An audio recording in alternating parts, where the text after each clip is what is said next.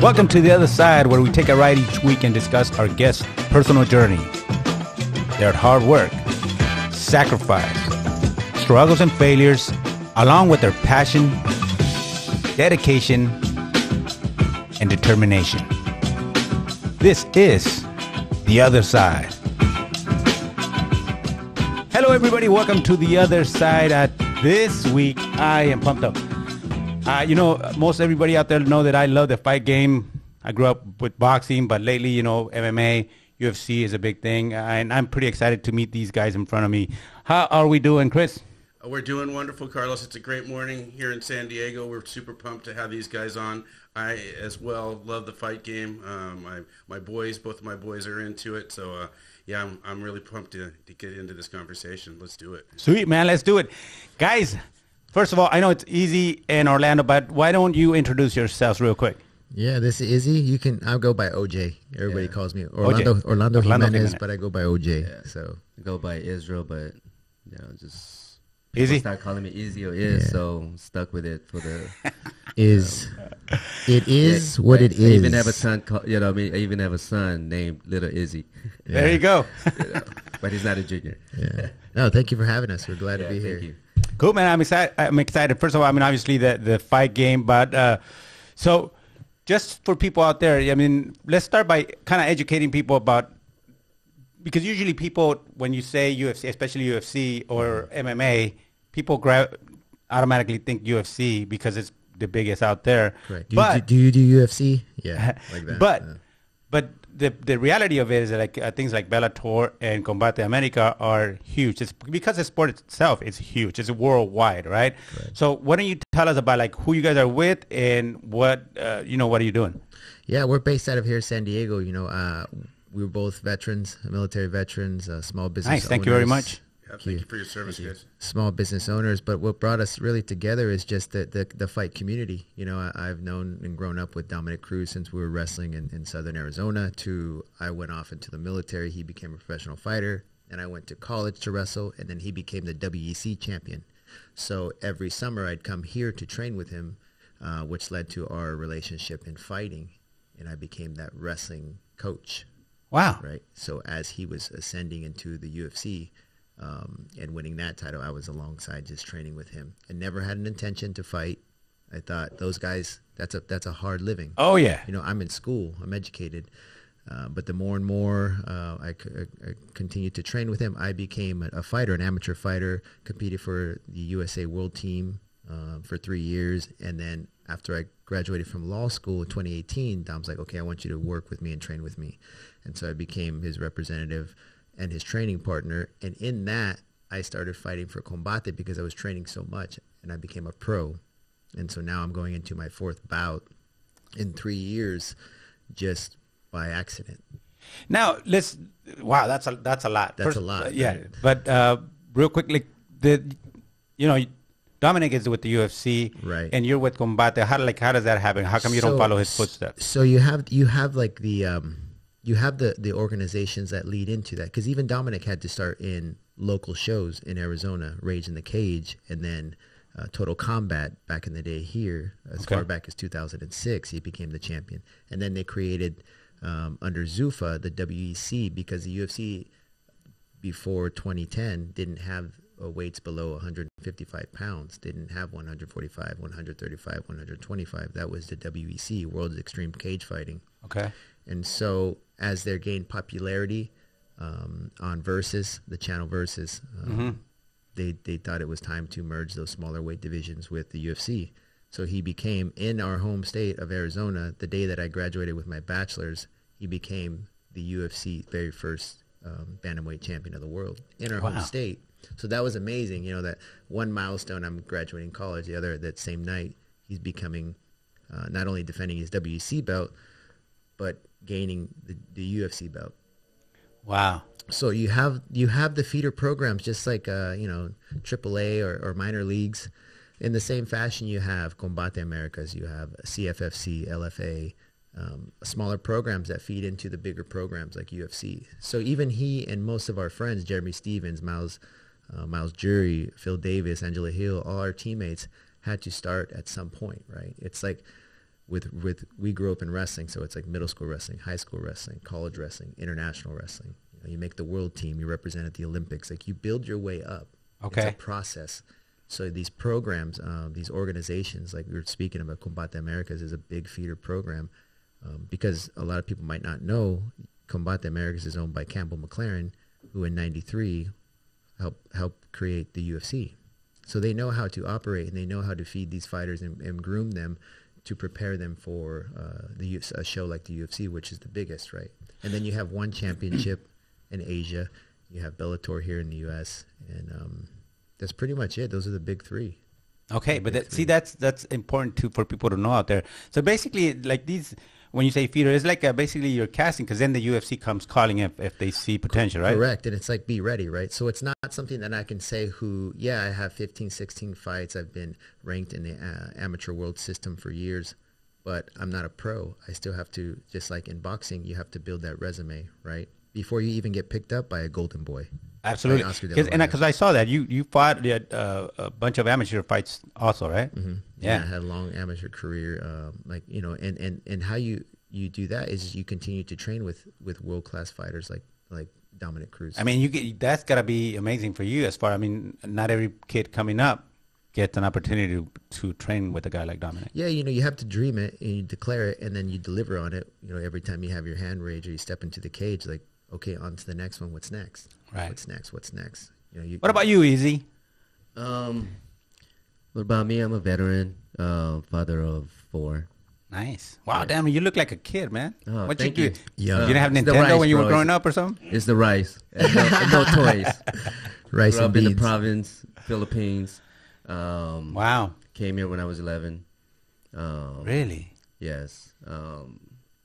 Really, it's just a different world over there, a third world country. Absolutely. So Are you a big Manny Pacquiao fan? Oh, of course. I guess every Filipinos, Right. Is really big. So, what do you remember about your childhood over there? Oh man. Give it to him. Give it to him. Straight up. Well, raw. it's tough. I mean, I grew up in poverty, squatter area. Just really a young age. You see people just getting killed or getting hurt just because of what? Not even just money. Sometimes it's just food. Right. Food is more valuable than money. But everybody's chasing money.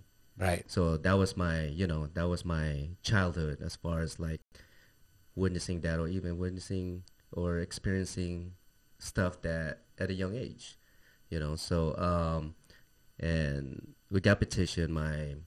My grandfather was a chef. He did a farmer work in Oxnard, and we got petitioned. There were 11 of them. So we end up getting stuck in the Philippines because the petition, when you're married and you have kids, you're going to have to wait at least 10 years to get here. So to fast forward that, we got here, and besides all that poverty lifestyle, third world country lifestyle, I was able to actually adjust, especially, brought up in the 90s here in the U.S., so right. it's a big transaction. But fast forward, I didn't have any more choice. Joined the military. Really, but you know what? I asked you this about childhood because it's a different point of view, a different perspective from people that are from other countries, and you come here and you appreciate a lot more the little things, just to be able to walk down the street and lighting, whatever, everything. It's the amazing. freedom, the freedoms and liberties. Right? Is this actually how you handle every situation? Either you're gonna go down or you're gonna rise, and of course the experience and struggle is still part of it. So really it's just how you maintain your morals and values and stuff like that. You know what? And you said something about your grandfather about farming and stuff like that. Because my family, my mom's side of the family, that's what they had to do. They migrated to the Northern California back in the day. And I always tell the story. I'm so blessed that I didn't have to do that. I actually tried it, and I tell the story. I was 10 years old, and by 10 a.m. I quit. I'm like, all right, good. Thank you. I'm good. But they didn't. They couldn't. Yeah. They had to, from sunrise to sundown to survive. And so that, to me, I always when I drive up there and I see the San Joaquin Valley or after Bakersfield and I see those people down there, I like much respect because, and I'm thankful because I didn't have to do that. I mean, I'm sure Orlando, your parents, grandparents migrated. Grandparents migrated. Were part of migrant camps. My father, even myself, from age 8 until age 18, until I left to the military, it was working at my great uncle's agriculture and corn. 11 p.m. to 11 a.m. because in Arizona it's hot, right? Right. So like all the my calluses are not from lifting weights or it's from husking corn and driving a tractor. My brother and I would work for our great uncles because it's a family thing, and every young man in our family has to do it from 11 p.m. to 11 a.m. and we got paid every Friday. How old were you when you started knowing that? 8 years old. 8 years old till literally the day I left to basic training in Great Lakes, Illinois. Wow. So hey, basic training must have been like this is. That was when you watch young men who didn't know how to iron, didn't know how to groom, brush their teeth, or crying because they had never dealt with that before, adversity. And then also I was a wrestler my whole life, and my dad was a professional boxer, so we had a tough upbringing. We were tough. We fought. Yeah. I mean, if you had a problem, if this rancher had a problem with his rancher. Sort it out. They fought us. Yeah, but they fought it out through us. I was just talking to my wife about it. It's like, okay, you could be shooting BB guns, right, with your brothers and just your boots and Wranglers and just having fun, roping each other. And next thing you know, your dad and your uncles come, hey, we're going to go over here to the Powell's Ranch. And you go to the Powell's Ranch, you got to fight that rancher's son. Wow. Yep. And so I was telling my wife, I said, what I knew to do is I had to hit him hard and first, because once the kid dropped, it was over. Okay. So I'd go left high, 2 to the body, and drop, and never lost a country boy fight. Wow. Mm-hmm. And then went back to what I was doing. They pay you, And see, they were It's doing we're human cockfighting. I was gonna say promoters. They were matchmakers. They were back in the taking day. bets. They were taking bets when we were kids. I did that up until I left. You're like, hey, your great uncle's having a dispute with so and so. Grab OJ. Let's go. By that time, I knew how to box and wrestle. Right. So did your dad, being a boxer, did he teach you how to at least the basics? Yeah. My dad was a boxer and a wrestler. My dad grew up wrestling middle school, high school, and then as a young from 17 on to even to age 30 is when he retired. We grew up boxing. Nice. I'm a big boxing guy. I was born and raised across the border. Same. And grew up with the boxing game, and that's why it's fascinating to me that the MMA and UFC, and I know that they've done a lot of good things, probably looking at what boxing's doing wrong, and they've done it better. But my influence is in boxing. So you say your dad is professional? And was a professional? He boxed pro. He boxed pro out of Wow. Tucson, Arizona. Wow, man. How was that? It was good. It was just, it was tough. It was just resilience, really, really tough upbringing for my dad growing up in migrant camps and growing up when things were tough. We were minorities. My father talks about that migrant mentality. It was a core group that took care of each other, and that he taught us that. I talked my wife about, I said, when I was a kid, I'm talking last night as we're laying down, I said, my dad would have us meditate and envision what you had planned for the next day. But when it came to competition, he sat us down, my brothers and I, close your eyes, and you go through that boxing match or you go through that wrestling match with your eyes closed, and he would keep the timer. And he taught us visualization. He taught us how to focus and be prepared for those things, the things that you want. You can dream it, and then you declare it, but you have to deliver on it. It has to be actionable. And as a young age, what I know now is that was my dad was preparing us for anything. When it was athletics, I'm not the smartest, but I graduated from law school. But I had that. I'm like, I can see myself graduating. I can see myself holding that plaque and my family there. And you make those things reality. But that started with my pops. My pops was he's my biggest supporter besides my wife. That's my biggest supporter to this day. And That's amazing. And I mean, as a parent, that's one of the biggest things. You want to program your kids to be able to defend themselves and to be out there, go to the world. And we weren't bullies, It wasn't like go start. It was like, but if something happens, you knew how to take care of yourself, because I have 2 sons, 12 and 5. And it's like, okay, they're not, my youngest is going to be the fighter. My oldest is a basketball player like my wife because she played ball up until college, but that's all right. We still got one left.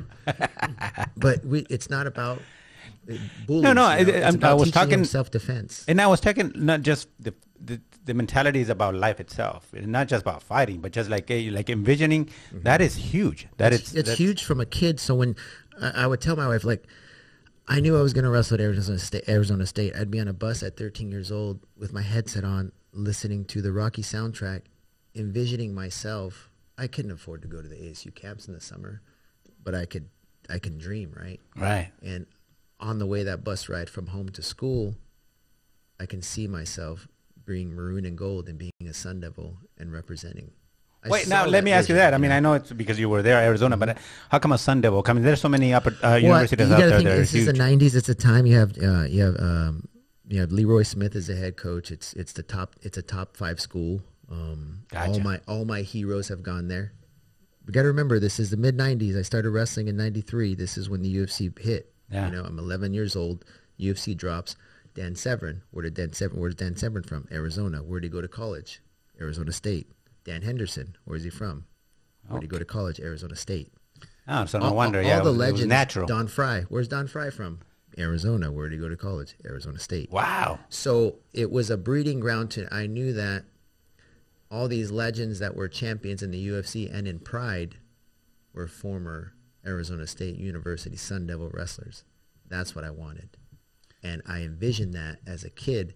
And even though I went through the military and spent my year in Iraq and overseas, and I wrestled for the Navy, I wrestled internationally for the Navy, got 2 national titles, and then earned a scholarship to wrestle at Arizona State at 22 years old.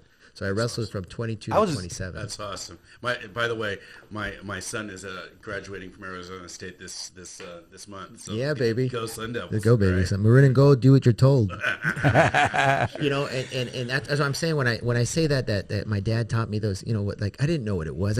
He's having us close our eyes and then we have to visualize it. You get the butterflies, you get the fear, you get the, you're going to feel that, but you're like, okay, you're down 2-1 and there's 10 seconds left. You got to get the takedown. And then you actually do it in a state championship. You know what I mean? You actually perform it because you've been there already. Yeah. He took us there already. Right. Here. So we believed it. We've been there. So it wasn't new when we were actually physically doing it. You're prepared. And then he was rigorously, physically, he had us prepared. Well, that's the other thing. I mean, people say it all the time. It's all right to dream, but you actually have to put in the work. I mean, otherwise it's just a dream, right? To set yourself a goal is a combination of both things. So what part of the military did you go into? I was with the Air Force, Security Forces, and then became Phoenix Raven.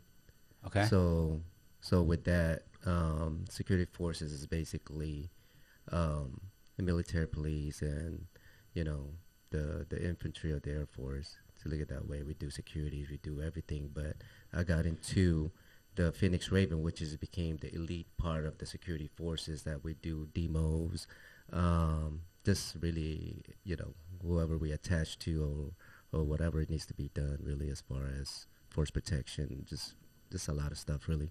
So how'd you get into the fight game, or what are you doing? Well, what happened was we have a mutual friend. His name is Mike, and like OJ said, we started off as, this is before OJ. I was like, hey, man, the pandemic hits, let's build a community over competition movement. Wow. So I have a group of friends, which is Nico. He's a member of Travel Theory, and they started a group called B-Lot. B-Lot is 3 guys. One of them is Elima's fiance, Eliminator. And Nico just hit me up. Hey, man, we're going to throw an event, because that was the initial plan, was to help other businesses, to give other businesses business as far as bringing people in with good vibes of music and, our culture and whoever it is. So we started off at Lima. That's when I met him. Right. So Lima's a Bellator female flyweight champion, and her husband is Jason Sensation, who plays in the B-Lot band. Okay. Right. Yeah. So Mike, who he's talking about, is a member of our gym, our training partner, but also does a lot of videography for the gym alliance, for Dominic and for us ourselves. Like in Vegas, he was with us behind the scenes and everything. He's just been that guy, but also a competitor and a veteran. So it's tight knit. Mm-hmm. Yeah, and it started off as a guy named, they call him the Kuya, Ron Jolido. He owns the Good Life Tattoo Shop in downtown by a lower left. And I brought Nico there because, everything was closed down. There's no concerts. There's no... Right, yeah. So people are hurting. Yeah, so I took him to the Kuya's shop, and then we just chopping it up. And the Kuya's like, you know what, man? With this pandemic, we should start a brand because we're all about hustling, right? You know what I mean? And if you can't say you're a hustler if you can't make it in a pandemic, out of a pandemic. So we started this brand called Hustle's My Muscle, his lifestyle, Nice. right? So really, what we do is not about people know that what we can do for the community, right? And so I was like, all right, let's run it. Let's run it. So did the groundwork for it. And then next thing you know, we're throwing events for other businesses. Nice. And we're bringing people and we felt the love and the communities, I don't know, like hope, I'll say, during a pandemic. Right. So and especially the business owners that's hurting, and Kuya was like, yeah, I gave this brand to a couple of people and they didn't want to run it. Because at that time, too, I never really used hustle. Because for me, hustle is a corny word unless you're really doing it. Absolutely. So we just started it, and then we met, and from like community over competition movement to like another movement, which is... So what happened is I show up, Mike invites me to Alima's house, and I'm thinking we're just going to watch the UFC fights because our teammate Angela Hill is fighting on the card. I'm like, hey, pay-per-view, I'll be there, Right. It was last minute. I didn't know that there was going to be a band, that there was going to be several businesses in Alima's huge backyard, and that you're rubbing elbows. It's community. Right. Now, So in a way, you're networking. You're networking, and it's just like, I go up to the table and I see all their stuff. I was like, I see the Hustle's My Muscle hat, and I'm like, how much? And then he's like, let me check. And then he comes back over. I'm watching the music now. I'm watching Nico and B-Lot play. I'm like, where am I right now? This is good vibes. I feel so good. And he comes over and he says, sure, And then from there we started talking. It's like, what's your vision? I was like, wow, well, I've been thinking about creating a jump rope for during the pandemic. And we talked all night. It was just, look, people aren't even able to go to the gym. Right. At that time, Dom just fought. We did the whole camp on his top deck of his house because gyms are shut down. This is April, May. He fought Henry Cejudo May 9th. We did all that training by ourselves. And one of the tools that we used since we were kids, poor kids, was a jump rope.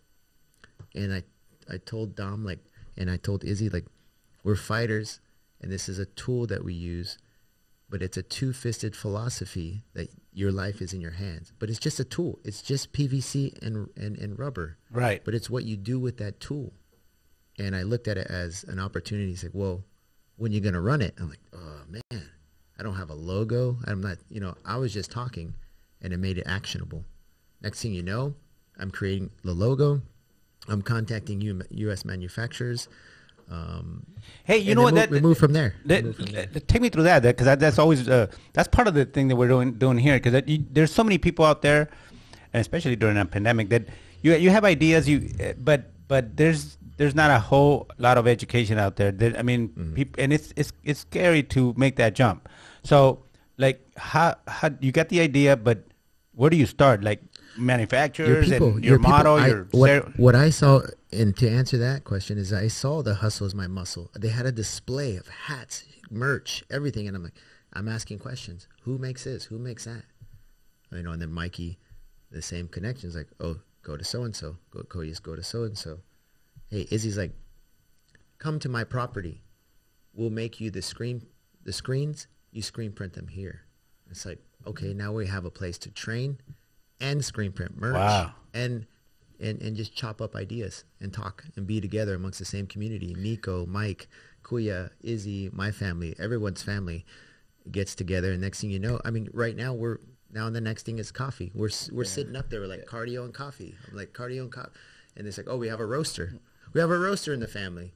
that's starting his business. Now they have the Hustles by No, Muscle and- Blend. and Now this we have happened- Fight Rope Fuel. And this happened all in like a matter of week or two, I'll say, from Yeah. that whatever idea or meeting, I'll say, or it just you have a great idea. I mean, for me, I think when you have a great idea and you know how to do it, just do it. Build a strong foundation, or even Yeah, I mean, but the community, it's important because we had, for instance, these guys from a car club, the Amigos car club, and having a lowrider in their world, it's an expensive thing. It's not cheap. But their community, they have people that know how to fix the cars. They do hydraulics. They do pinstriping.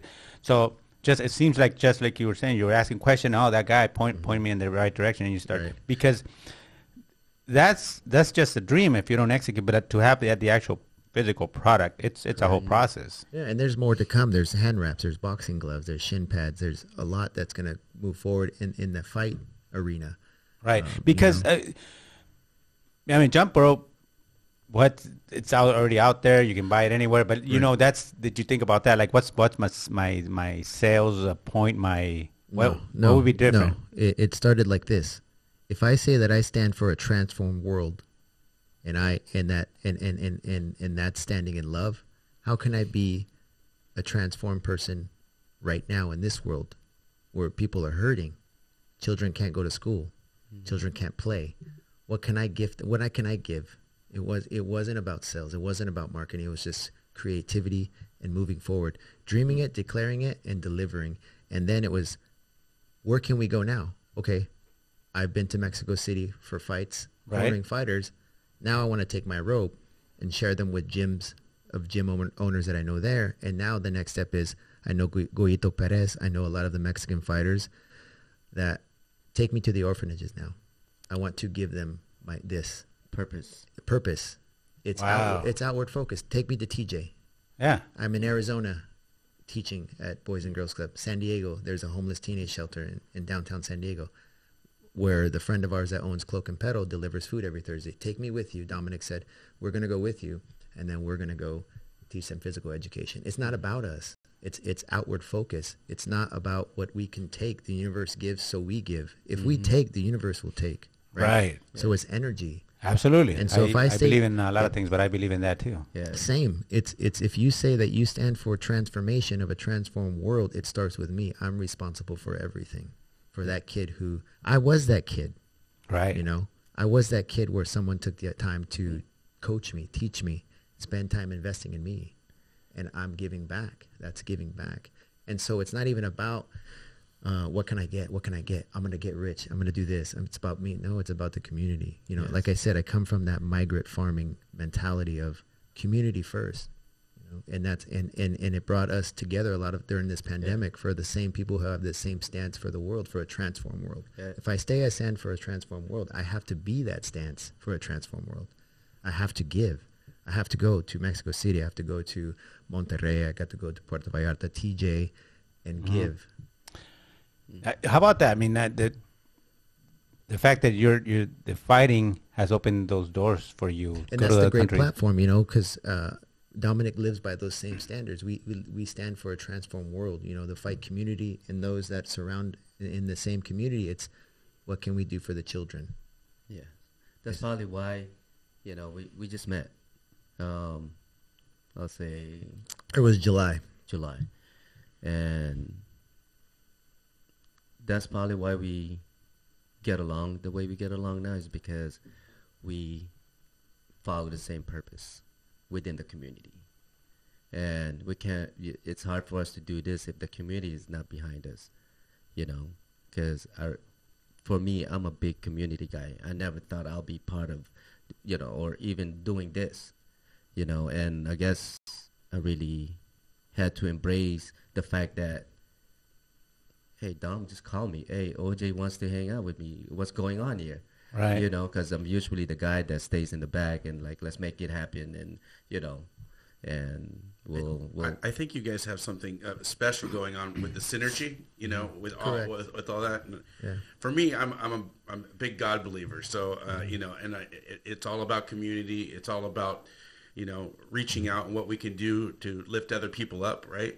So I think the undertones of what I hear here is this beautiful community of people that are coming together for one purpose, and that is to lift people up and to give back, and that's a beautiful thing. Correct, because we come from that too. You know, we're growing up in the church. It's like, what is Christ like this? It's not just talking about it. It's not just learning scripture and then regurgitating that, but it's making it practical and living out. If Christ walked this way, if Christ had this indwelling spirit and also the emotional intelligence he can love the sinner through whatever that is. What is that? You know, what is that? What is that love? I want that love. Yeah. I want to give that until even persecution. You know what I mean? That's love. You be this until you can't be it anymore, because that energy is going to go on. Yeah, absolutely. And you get to choose. Do I want to be this positive light, or do I want to be the negative energy? No, I choose not. I choose this. You have a choice. Choose this. Choose love. The answer always is love, 100%. Yes. Even in fighting, I couldn't agree with you more. You have to love it. We need a lot more of that, especially now. My grandma just passed away. Mine also, man. That broke my heart. So how old was she? She was 96, 11 kids. My grandma was 97. Yeah. Wow, and she's it was tough. It was tough because she was the kindest, most loving, most forgiving, and she went through a lot of stuff. And didn't mean to interrupt you, but she could have been a bitter person easily. Yeah. And she always told me to her last days, and thankfully 97, and she was mentally there. Physically, she started breaking down, but the most important lesson was just do it with love. Do it with love, and you'll be all right. And because she lost kids, went through a lot of poverty. And I could have said, hey, man, she would have been justified to be bitter, and she was never that. I'm like, whoa, I was blown away. Yeah, my grandma was like, you know, from everything that I heard from my uncles and my dad, is her thing is just like, no matter what, just love one another. Yeah, we need a lot more of that, man. More of that.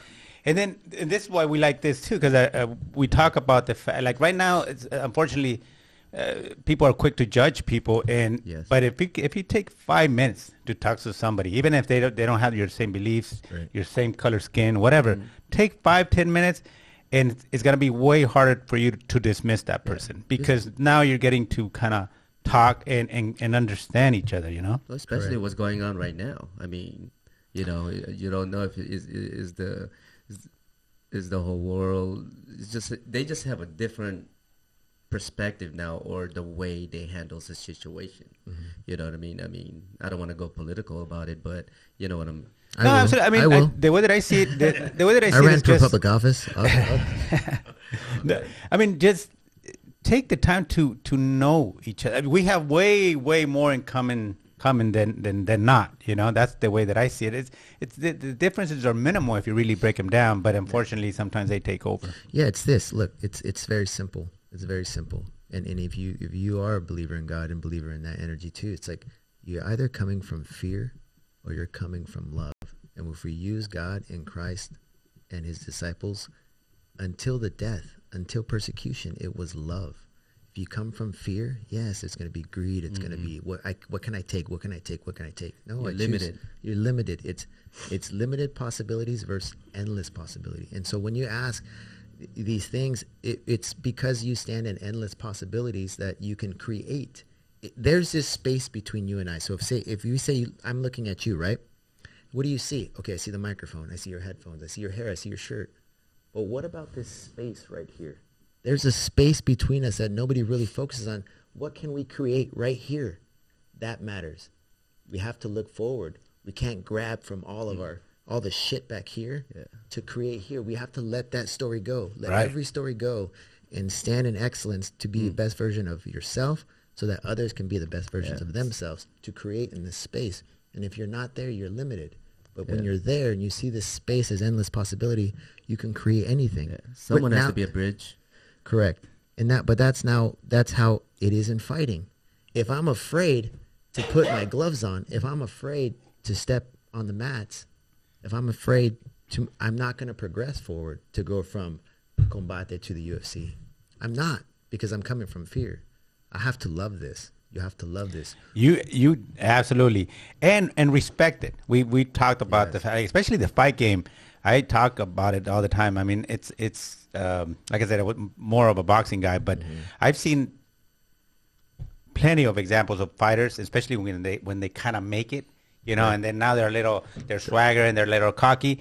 But matter of fact, I'll point a perfect example. Back in the day when Oscar De La Hoya was huge, when he was young, he started singing mariachi, and I was like, I'm cool, man, bro. It's part of my culture, and good for you that you try. But bro, boxing is a very jealous entity.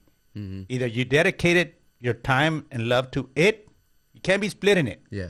And once he did that, I mean, a couple of fights he just tanked because because you gotta always respect the sport, especially in this. I mean, the MMA is no joke. You can't be just kind of winging it. So Orlando, what's the best part about the fight game? Is it the training? Is it the journey, the process? Like I love a training camp. I always find that I have extensive training camps because Dominic finished 8 weeks. I'm a part of that camp, right? So I'm in shape. I could fight if you tell me to make weight today on a Friday, and I'm ready to fight tomorrow, right? Really? Yeah. I mean, I'm gonna spar today. Yeah. Like Tuesday, I sparred 7 5-minute rounds. That's 35 minutes. Wow. And then train every day after that, right? I'm ready to fight. But the journey, the process, I love it. I love every part of that, getting to the dance. It's not even the fight. I talk to people. It's that when you make that walk in that tunnel and your song is playing and you see your poster or whatever it is of you, that walkway to me is like that warrior or that gladiator walking through the arena. You're never going to get that, but in that moment, being present means everything for me, for every fighter. You talk to every fighter that I know, that walkout, it's so real. You can't fake that. That adrenaline, that butterfly, the nerves, and then it gets smaller and smaller and smaller and smaller. Then you enter, and then it's time to fight. It's time to compete. That build up for 8 weeks plus until your feet touch that canvas, that's what it's all about. What's going to happen is going to happen in there. Absolutely. Lose or draw, right? You can't control the uncontrollables, but you can control being present. That's pretty much why we do it. That's huge, because to be present, to live the moment, and to enjoy the journey. Unfortunately, and I'm guilty of that too. Like sometimes life takes you, right? And you got kids, you got responsibilities. Sometimes you forget to enjoy the journey and be present, because if you're worrying about the future or still pissed off about what happened, it's gone, bro. Just be right here. And in the fight game, you can't afford to not be focused and present. But that also comes with gratitude, knowing that I had this camp. I had these great training partners, coaching staff, people that allow me to come to their properties and train. A lot of community is built around the fighter. You don't do it by yourself. Oh, no. That's the thing. That's a big thing. The fight game usually, spotlights on the fighter itself and, win, lose, or draw. But most people don't understand that it's a whole little village. Right. And that's the first thing when they ask you, when they, thank you to your team. They thank their team. They thank God and they thank the team, because you know how much it goes into this. Yeah. It goes into even. What about it, Izzy? Do you ever spar or? Yeah. I actually grew up in Oxnard. Oh, right on. So do you know what's his name, Fernando Vargas? Yes, actually my neighbor. I'm actually really good friends with his he had a great fight with Oscar back in the day, man. But he was a young pup, man. If you ask me, they threw him into the wolves, and he had a lot of heart. He had talent. Yes, but he was still a youngster, and in the game, like anything else, you need a little bit of experience, and it still was a great fight. To this day, is like, and it was like a good little rivalry. But I mean, anytime they see, and right now all the Garcias, right? Mikey Garcias and all that. Have you seen his boys? Yeah, actually, one of his boys fought in Mexico. He looks really good. He's got a little. I've only seen Junior, and he's got a good boxing physique, and seems like he puts time in the gym. Yeah, it's cool because. Fernando Vargas moved to Vegas, so his little brother, stayed, and now he's training. Who's he training? He's training TJ Dillashaw. We got some rivalry going on. but it's beyond that. It's more like no matter what, we're brothers, you know. Yeah. So, but that's my experience as far as like, you know, being in Oxnard and able to know those, you know what I mean? Yeah. Those professional fighters and their But you said you did journeys and spar a stuff. little bit, because I mean, it's Been a while, but you know, I can getting tell you old, my man. story. I love boxing, and I used to train when I was a youngster, and I always tell people it's best workout. But I sparred a couple times, and real quick I said, "No, that's not for me." How bad, man! Like, dude, it was.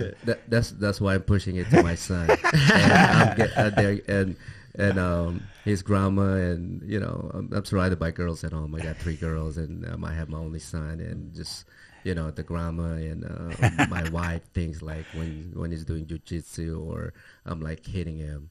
You know what I mean? I'm not hitting him, but you know what I mean? Yeah. You gotta You're block a it, scrap, you know? yeah. No, don't get me wrong. It was good, but I think the following days where you start like, oh man, my ribs or this or that. Yeah. Like the following 3, 4, 5 days, you're like, Jesus Christ. But you have that reverence, you have that respect to know what it takes to go into Oh, that. absolutely. Yeah. No, that's I've always said that. That's why I have a lot of respect for anybody. At the end of the day, people forget because but you are risking your life up there. One It's bad life or hit. death. That's why I was talking about being focused and being in the moment, because you mess up and things can It's horribly happened. go wrong, right?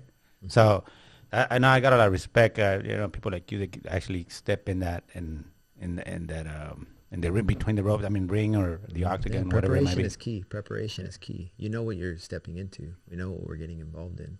But that's why it takes that precision and laser focus from everybody involved. Yeah. So, and for you, is it a combination of your upbringing and then the college? Because whatever, you got your bachelor's, and I always tell people like to go through university is a little bit of the same thing. You got to be there's so many dropouts because you got to have some structure and be responsible and do all your things. And then you went to the military, so like you have like 3 things that actually like molded you. Yeah, I had a father who was just a tactician, and we, as a kid, I wanted it, and I had to prove it. But my mom was also, a nurse and pushed academics, so I had to be excellent in both athletics and academics. For me, it's simple.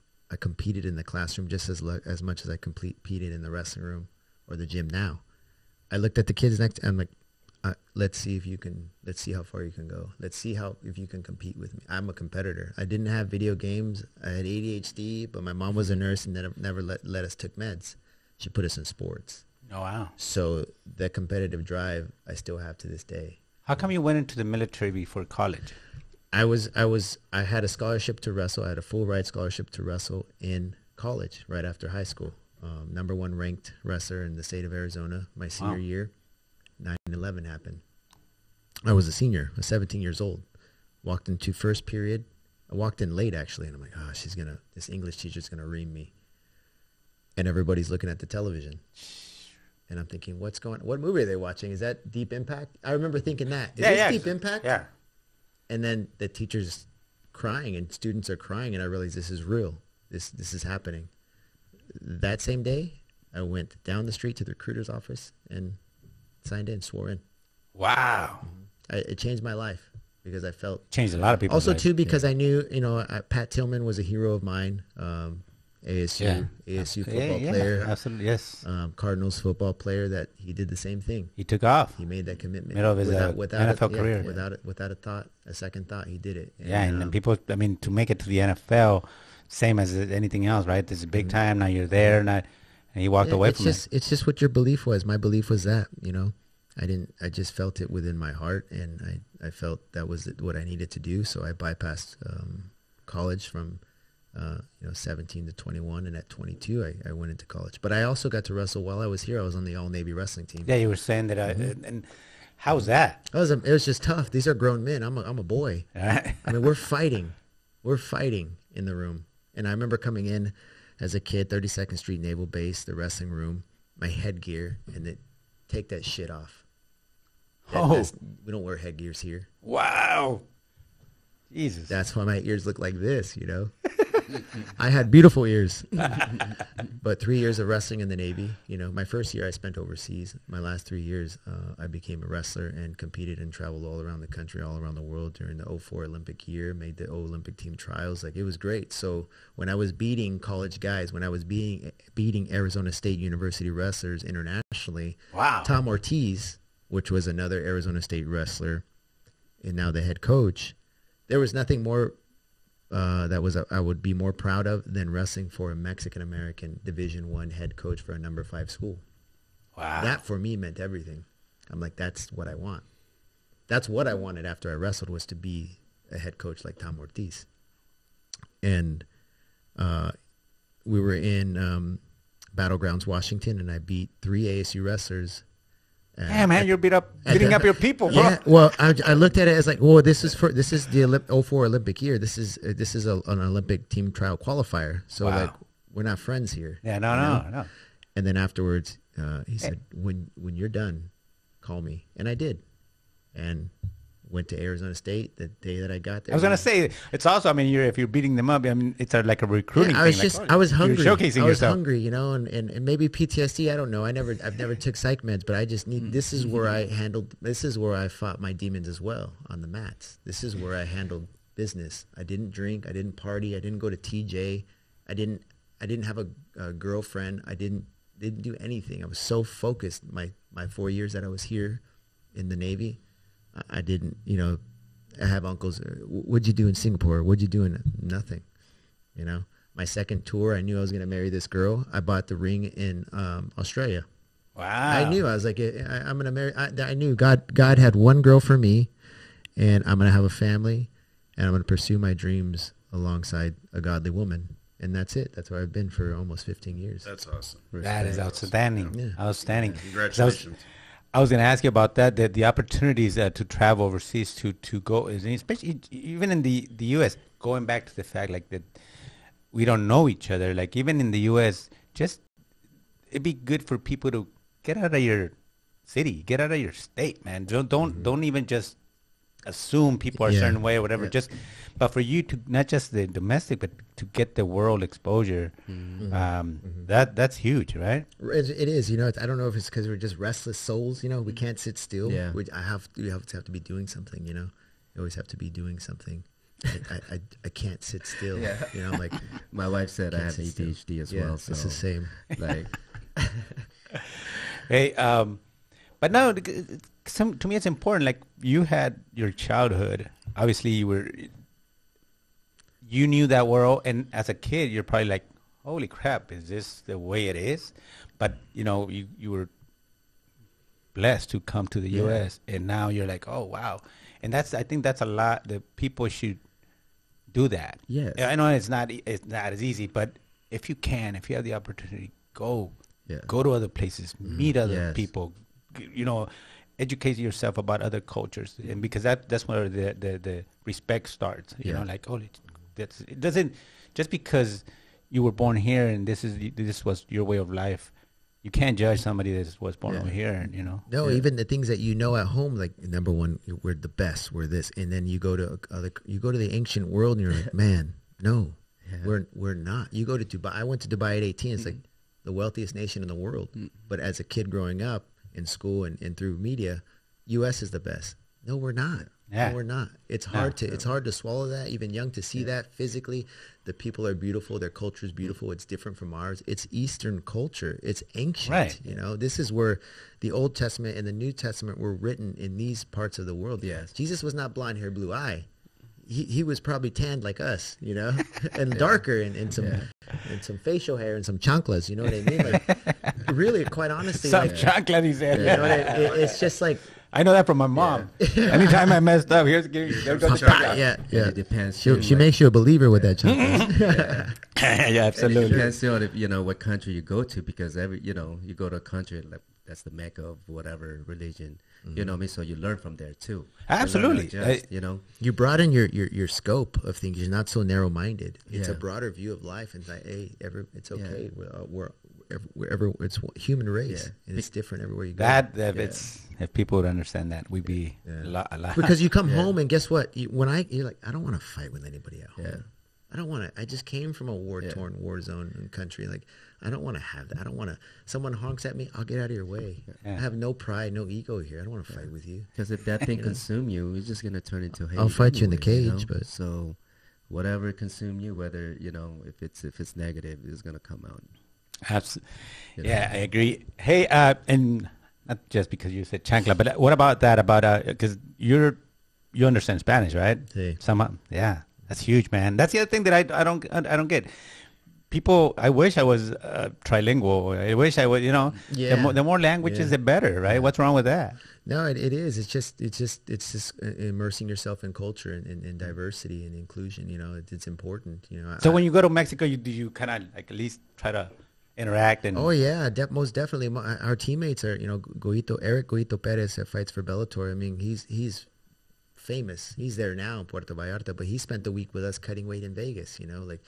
And is bilingual and it's just you travel the world with these friends and where they're from. He's from Monterrey, but he's commentating tonight in Puerto Vallarta for Lux Fight. Lux is another organization that started up during the pandemic, and imagine that, like going back to what you guys were doing, and you said you're in the middle of the pandemic to have this idea and to bring the community.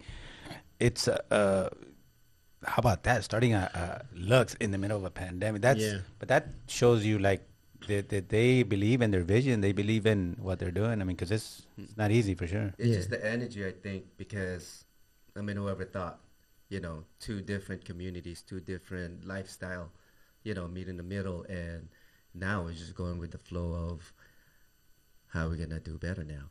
Yeah. What's next? So we just go with the flow, and because we call it Izzy's Island. We go. We can't wait. Our day off is on Wednesday. Okay. Goito and I, we can't wait to get to Hamul to breathe in. He's being modest. He just has call it Izzy's Island. Well, because I'm there every day. But, it's a getaway. It's euphoric. It's beautiful. The trees, the mountains, the air, and just being in good company. And he's also being modest because he has patience and he takes care of people. And so when Goito saw that for the first time 2 weeks ago, we're picking up some of his patients, and Goito gets out of the car. He's like, "Hey man, I didn't know Izzy does this and has these facilities where he takes care of people. I love him even more." And he shed a tear as we're stepping foot onto his property. Because I didn't tell him that. I didn't tell him Goito that.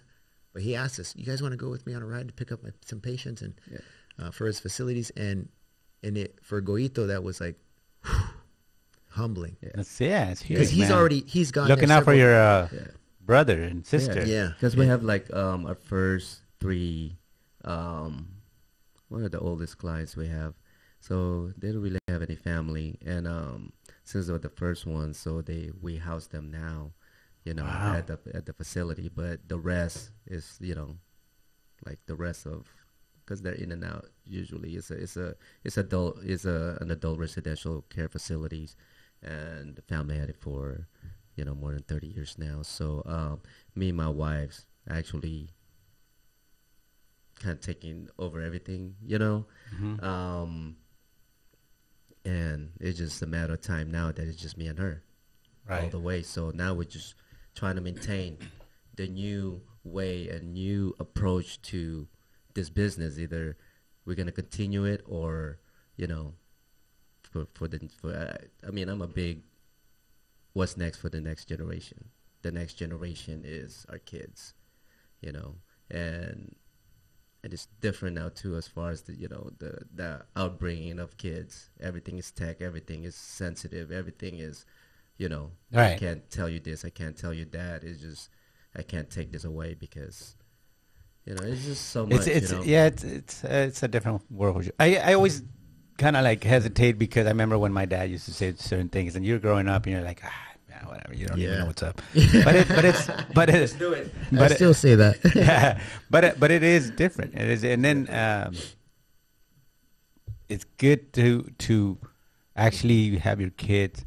I mean, the way that I see it is just it's not all about being in your room and just with some headphones or your phone. I mean, I'm thankful that I was still part of like you go out there, you get on your bike and you with your friends and you hang out. But you said something really important, like as far as going to his property. I think we all need that too. That little break, that little space where it's just for you and you. Yeah, that reset. And and you're like, oh, and you breathe. kind of stop, because sometimes life is just and it's taking you to have that space and time for you. And even if when I say for you, I'm not saying just by yourself. I'm just saying like that where you appreciate and take it all in and say like, oh, cool, man. I'm Yeah, you're gonna have to come to the property. Yeah, we should. Because really, What we crave and we after for really is genuine vibes amongst each other. Because you meet people and what is there, how genuine is this person is, what's the motive and this and that. Right. If you that's probably why we get along so much, that we always crave that energy of being, just that genuine vibes. We say we're trying to we say we laugh about it now, but we're trying to chase that vibe that we felt in July. Yeah, we're trying to chase it. But it's for instance, we had another guest that the first time that he got on stage and sang, and he was in high school, and he felt that little rush, and he says to this day, I'm chasing that little rush. Yeah. And it's good because it's a good thing because it keeps you like going. Just like I told you, that walk, if I can put that, package it, if I can sell that so people can feel that, that's what it is. Even in college, even in you go through that tunnel, the smoke. That is like, it's huge, man. The music I mean, even as a fan, it's like, wow, man. Here we go. Here comes the moment, right? Yeah, it's pure. Other thing I can say.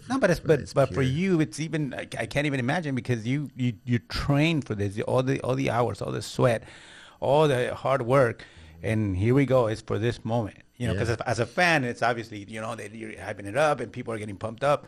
Yeah, but for the fighter, this is, like last night I have to tell Dom like, hey, I didn't run it by you because he's a coach right now, while our coach is away. I'm like, hey, I have this show to be on in the morning. He's like, okay, well, we'll train at 5 p.m. I'm like, I have to be ready. I have to be ready because after that we have his gathering, but his get together. But it's like holding each other accountable and holding each other responsible. And that's love. Accountability is love. And if I say I love you, then I hold you accountable to your word. Hey, we said we're going to do this. What's the same, vice versa, and then you build on that. Right. Because really, relationship. You gotta really, relationship. It's like you don't waste time on relationship. It's you invest. You invest your time. Energy. It's like you've been friends. How many friends have you lost along the way? Yeah. And then it's like, oh, that's why I tell my kids now. I said, friends comes and go, but you hit a certain age or certain, part of your life that you need to embrace the real ones.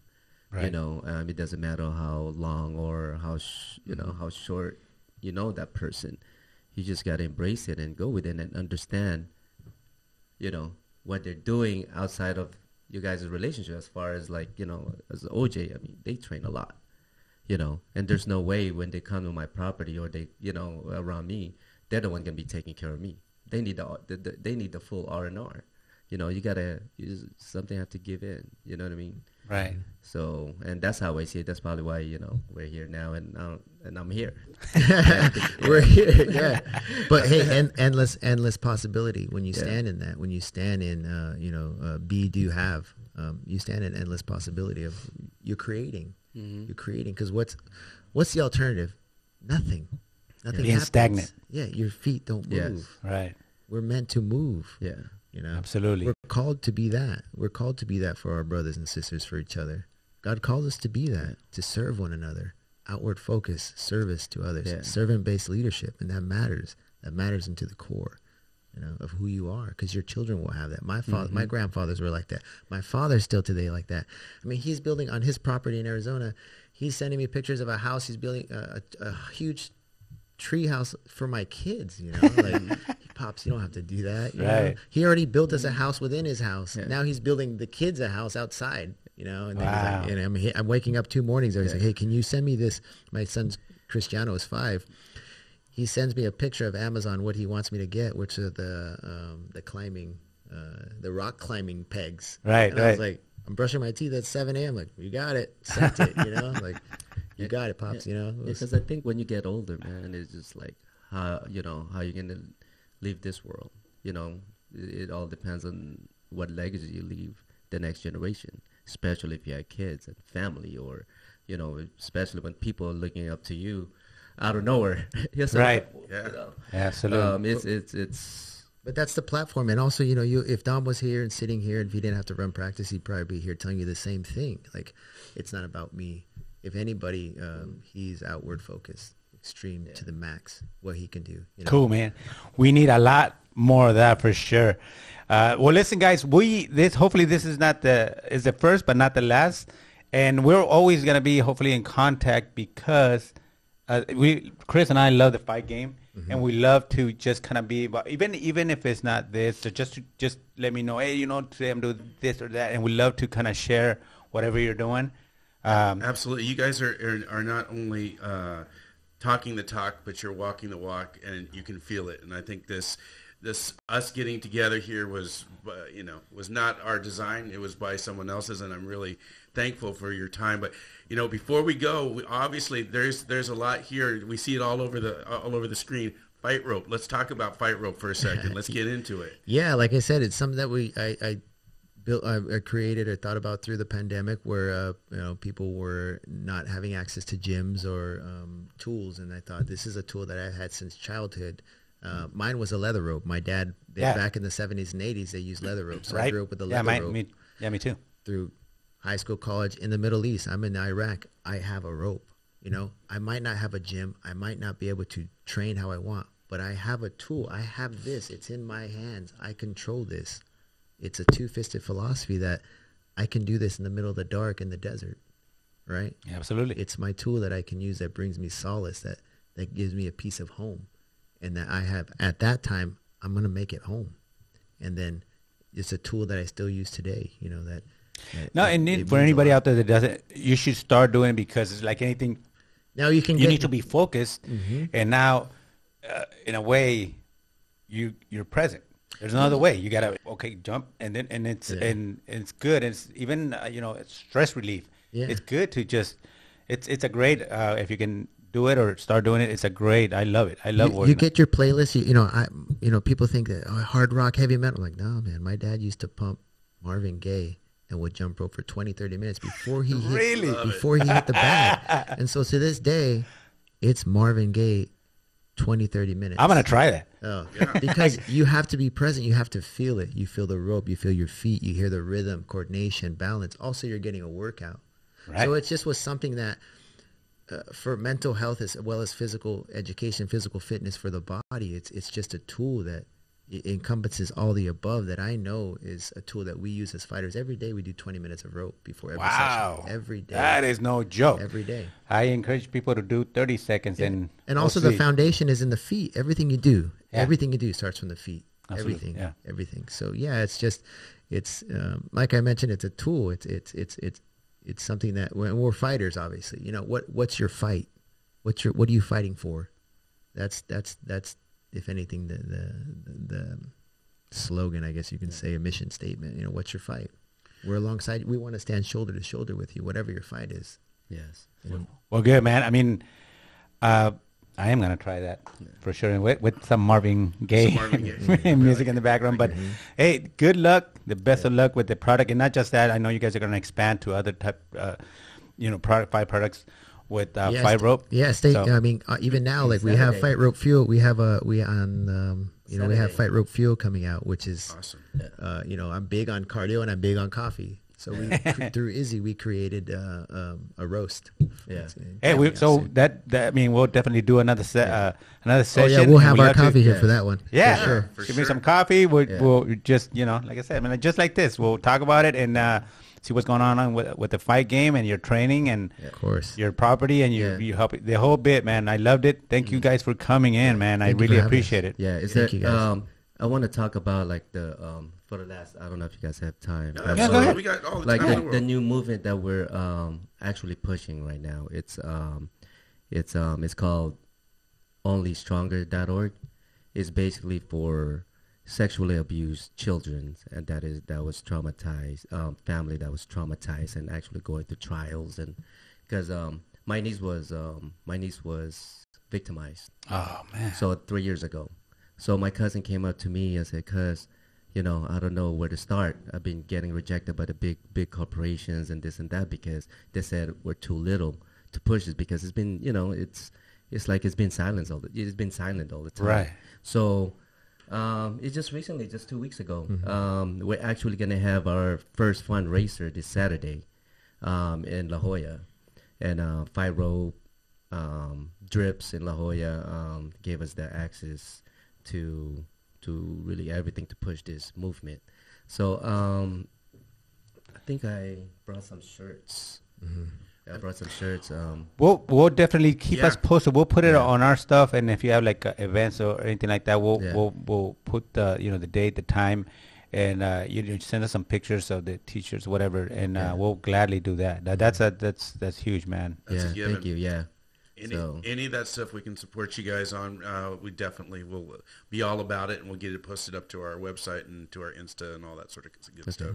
Thank you so Thank you much. guys for Yeah, having thank us. you. Appreciate it. We appreciate you guys for coming out today. We appreciate all the love that you bring to, sounds like not only just in our presence today, but a lot of people in the community, and keep fighting for that, and keep your fight up. We appreciate you guys. God bless you guys both. Thank you. Thanks, guys, man. We'll keep in touch, definitely. Thank you. Thank you, everybody. Thanks for listening. Thanks for watching. We'll see you next week on The Other Side. Please download our podcast, subscribe to our YouTube channel, follow us on Facebook and on Instagram at The Other Side Presents, and visit our website at www.theothersidepresents.com. Thanks for listening. Thanks for watching. We'll see you next week on The Other Side.